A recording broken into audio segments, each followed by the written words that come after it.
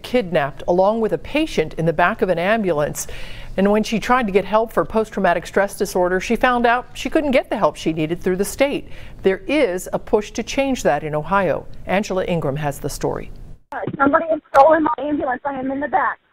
Okay, stay on the phone with me, okay? When Samantha Arnold went to work on October 20th of 2017, she had no way of knowing someone would put her life and others in danger. We got called out to a normal sick call at an intersection we've been to probably 100 times before.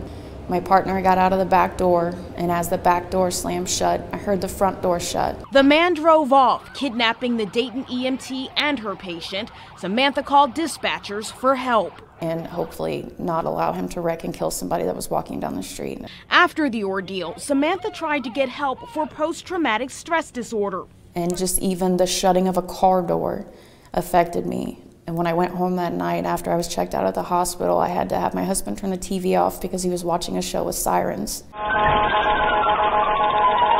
But she found out she was not eligible because she didn't have a physical injury. Right now, you can only file a claim if you have an accompanying physical injury to go along with a traumatic experience. Some insurances don't cover some things, some insurances cover a lot, but there is no universal coverage, help for everybody. Mark Hill with the Ohio Association for Professional Firefighters says it's not uncommon for first responders to battle PTSD. Murder, sexual assaults, child abuse. We see these things on a daily basis.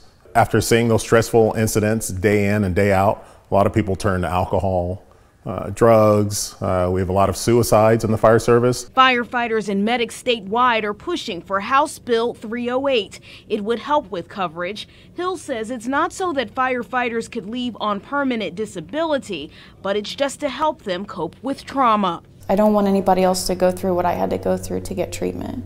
They shouldn't have to fight to be able to have somebody help them through to return to something that they love to do. Angela Ingram, Local 12 News.